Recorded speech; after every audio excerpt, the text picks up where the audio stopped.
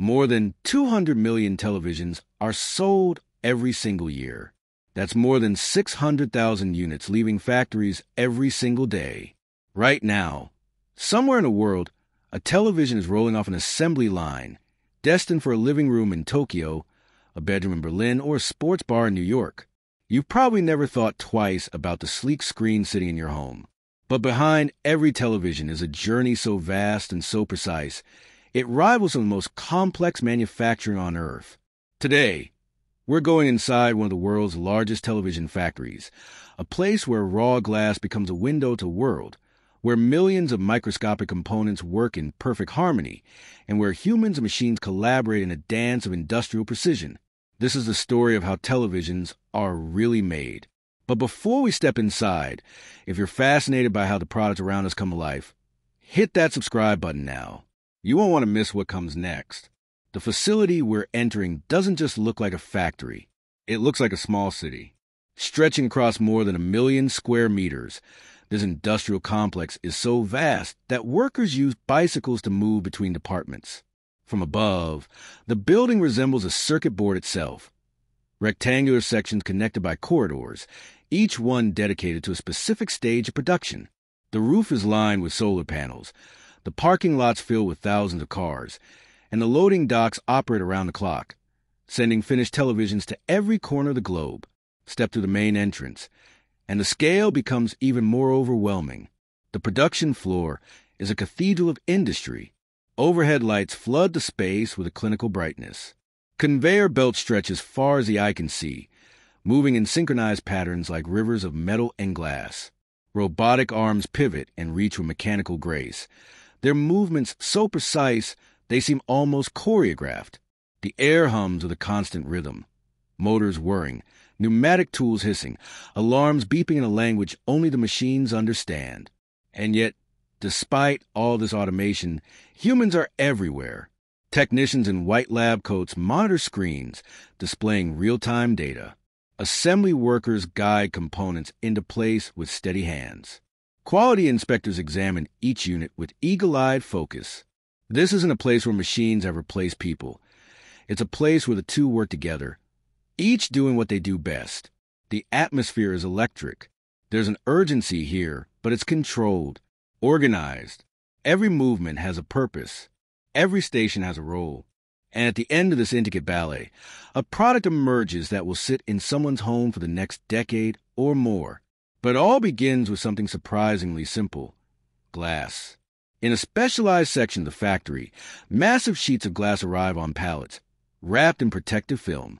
At first glance, they look unremarkable, transparent, flat, cold to the touch. But these sheets are anything but ordinary. They've been polished to near perfection, inspected for even the smallest imperfections, and prepared to become the foundation of something extraordinary. Because this glass isn't just a surface. It's the canvas for one of the most intricate microengineering processes in consumer electronics. The glass is transported into ultra-clean rooms. Spaces so sterile, they make hospital operating rooms look casual. Workers here don't just wash their hands. They wear full-body protective suits, gloves, masks, and shoe covers. Why? Because a single speck of dust, a stray fiber from clothing, or a fingerprint can ruin an entire display panel worth thousands of dollars. The air itself is filtered constantly, and the rooms are kept under positive pressure to prevent contaminants from drifting in. Inside these rooms, the real magic begins. A thin layer of silicon is deposited onto the glass using a process called sputtering. Then, through a technique called photolithography, borrowed from the semiconductor industry, engineers create millions of microscopic transistors across the surface. These transistors are so small, so impossibly tiny, that even under a standard microscope they're difficult to see. Each one will eventually control a single pixel on the screen. And here's where the scale becomes mind-boggling. A high-definition television contains more than 2 million pixels. But each pixel is subdivided into 3 subpixels: red, green, and blue. That's more than 6 million controllable points of light, each managed by its own transistor. 6 million transistors on a single sheet of glass. Each one has to work perfectly, in harmony with millions of others, to create the images we take for granted. The precision required here is staggering. We're talking about tolerances measured in nanometers, billionths of a meter. A human hair is about 80,000 nanometers wide. The features being created on this glass are hundreds of times smaller than that. One mistake, one misalignment, and an entire panel becomes scrap. But that's only half of the screen. While one team is creating transistors, another is preparing a second sheet of glass with a color filter array. This is where the actual colors are born. Tiny filters arranged in precise pattern, alternating red, green, and blue. When light passes through these filters, it becomes a vibrant spectrum we see on screen.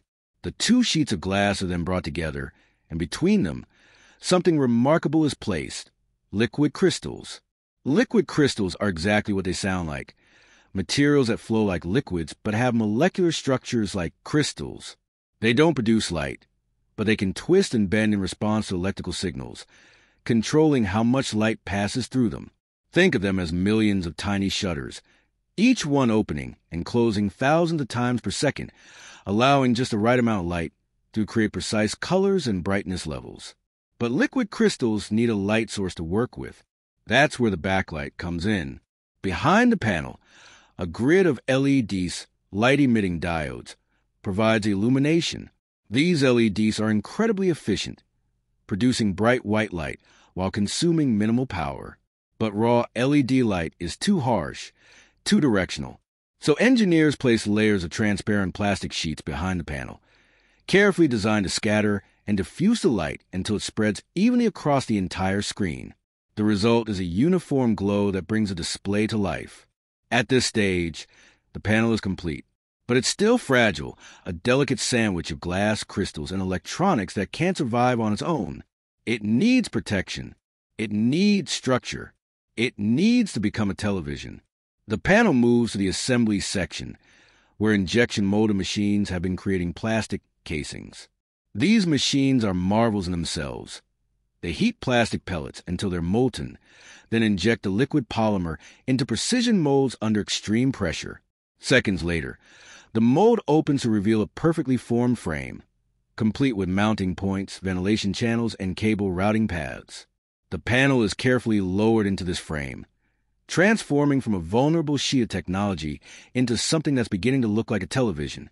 But a screen and a frame are still just passive components. They need intelligence. They need power. They need a brain. That brain arrives in the form of circuit boards. In another section of the factory, surface mount technology machines are assembling the main logic board, also called SSB or System Support Board. This is mission control for the television. It processes incoming video signals, runs the operating system, handles app interfaces, and ensures that images and audio are perfectly synchronized. Watching these machines work is like watching a high-speed ballet. Robotic arms pick up components so small they're barely visible to the naked eye and place them onto circuit boards with microscopic precision. Resistors, capacitors, processors, memory chips, thousands of components on a single board, each one placed in exactly the right location. Then comes soldering. The boards pass through reflow ovens where carefully controlled heat melts solder paste, creating permanent electrical connections. The temperature curve has to be perfect. Too hot, and components get damaged. Too cool, and connections fail. It's a process that's been refined over decades to achieve near-perfect reliability. But the main board isn't alone. A power supply board regulates incoming electricity, converting wall current into the precise voltages needed by different components. A Wi-Fi board handles wireless connectivity. An interface board manages remote control inputs and physical buttons. All of these boards are tested individually before they're installed, ensuring that every component works before it becomes part of the larger system. As the television moves down the assembly line, these boards are installed one by one. Automated screwdrivers tighten bolts with calibrated torque, tight enough to hold secure, but not so tight they crack the plastic or damage components. Ribbon cables connect the boards to the panel, their connectors clicking into place with satisfying precision. Speakers are mounted. Stands are attached. The back panel is secured. What was once a pile of separate components is now starting to look, feel, and function like a complete television. But it's not ready yet. Not even close. Because before any television can leave this factory, it has to prove itself. The testing section is where confidence becomes certainty. Every television that reaches this stage is powered on for the first time. Software is loaded into memory, boot sequences begin, and suddenly, rows upon rows of televisions light up simultaneously. It's a breathtaking sight. Dozens, sometimes hundreds of screens glowing in perfect unison, each one displaying test patterns designed to reveal even the smallest defects. Workers move along the line with trained eyes, inspecting each screen methodically. They're looking for dead pixels, individual points of light that refuse to turn on or off. In a panel with 6 million subpixels, even a single dead pixel is considered a defect. The standards are uncompromising because the expectations are high. A television isn't a disposable product. It's an investment that people expect to last for years, even decades. And those expectations aren't unreasonable. The average lifespan of a modern television is estimated at 100,000 hours. That's more than 11 years of continuous use, 24 hours a day, 7 days a week. In reality, most people use their television for just a few hours each day, which means a well-made unit can easily last 15 to 20 years. Achieving that kind of durability requires relentless attention to quality, so the inspection continues. Color accuracy is checked using calibrated sensors that measure hue, saturation, and brightness across the entire screen. Brightness uniformity is tested to ensure there are no bright spots or dark patches. Viewing angles are verified. Response times are measured. Every television has to meet strict specifications, and those that fall short are pulled from the line for repair or recycling. But visual inspection is only part of the process. Advanced scanning systems use cameras and algorithms to detect issues invisible to the human eye. These systems can identify micro-scratches, subtle color shifts, and even problems with backlight distribution that might not be noticeable in a store, but will become annoying after months of use. It's a belt and suspenders approach. Human expertise combined with machine precision to catch problems that either might miss alone. Then comes functional testing. Each television is connected to various input sources, HDMI, USB, streaming apps, to verify that every feature works as intended. Remote controls are tested. Settings are adjusted. Audio quality is checked through built-in speakers. Wi-Fi connections are established and verified. Software updates are installed to ensure the television ships with the latest firmware. But the factory's commitment to quality doesn't end with a simple power-on test. Selected units undergo extended endurance testing, running for several hours under different conditions, maximum brightness, high ambient temperatures, rapid input switching, to ensure they can handle real-world use. Some units are subjected to stress tests that push them beyond normal operating conditions, revealing potential weak points that can be addressed in future production runs. Only after passing all these tests does a television earn the right to move to the final stage, packaging. The packaging area is quieter than the assembly floor, but no less important, because a television that survives a factory only to be damaged in transit is a failure just as complete as one that never worked in the first place. The boxes themselves are engineering marvels. They're not just cardboard containers. They're protective systems designed to absorb shocks, resist crushing, and keep the television stable during the chaos of global shipping. Foam inserts cradle the screen, holding it suspended in the center of the box where it's least vulnerable to impacts. Core protectors made of dense foam guard against drops and collisions. Cardboard layers create air gaps that act as shock absorbers. Each television is wrapped in protective film, then carefully lifted and placed into its box. Accessories are added: power cables, remote controls, batteries, stands, instruction manuals, each one placed in designated compartments within the packaging. The box is sealed with reinforced tape, then labeled with barcodes that will track it through every stage of its journey. Finished boxes are stacked onto wooden pallets, arranged in patterns that maximize stability while minimizing wasted space. A single pallet might hold dozens of televisions, and a single shipping container might hold dozens of pallets. The logistics are staggering. Thousands of televisions leaving the factory every day, bound for distribution centers, retail stores, and ultimately homes around the world. Trucks arrive at the loading docks in a constant stream, backing up the bay doors where forklifts load them with precision. From here, televisions might travel by road to nearby cities, by ship to distant continents, or by rail across vast regions. Some will be in customers' homes within days.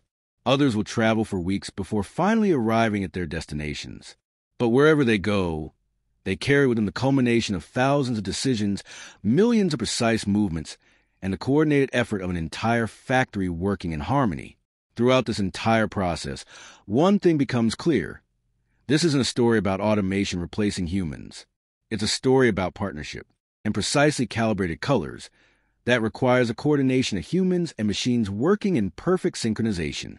It's a journey that spans clean rooms and assembly lines, testing stations and packaging facilities, factory floors and global shipping networks. The factories that produce these televisions are hidden engines of modern life. They're places where science meets engineering, where precision meets scale, where human ingenuity transforms raw materials into the devices that inform, entertain, and connect billions of people around the world. What makes this even more remarkable is that this process is repeated hundreds of thousands of times every year in factories across the globe, and yet each unit is expected to deliver flawless performance for over a decade. That consistency, that reliability, that unwavering commitment to quality, is the foundation of modern consumer technology. So the next time you turn on your television, take a moment to think about the journey it took to reach you. Think about the clean rooms and the microscopic transistors. Think about the robotic arms and the human inspectors. Think about the testing and the packaging and the thousands of miles it might have traveled. Think about the factory, that sprawling, humming, living system where glass and plastic and electronics become something greater than the sum of their parts. Because that sleek screen in your living room isn't just a product. It's a testament to what humans can achieve when we combine precision with scale, automation with expertise, and ambition with relentless refinement. If you found this journey fascinating, give this video a like. It helps more people discover the hidden complexity behind everyday objects. Drop a comment below and let me know, what product should we explore next? A smartphone factory? An automobile assembly line? A chocolate production facility? And if you haven't already, subscribe and hit the notification bell so you never miss another deep dive into how the things around us are really made. Thanks for watching. Until next time,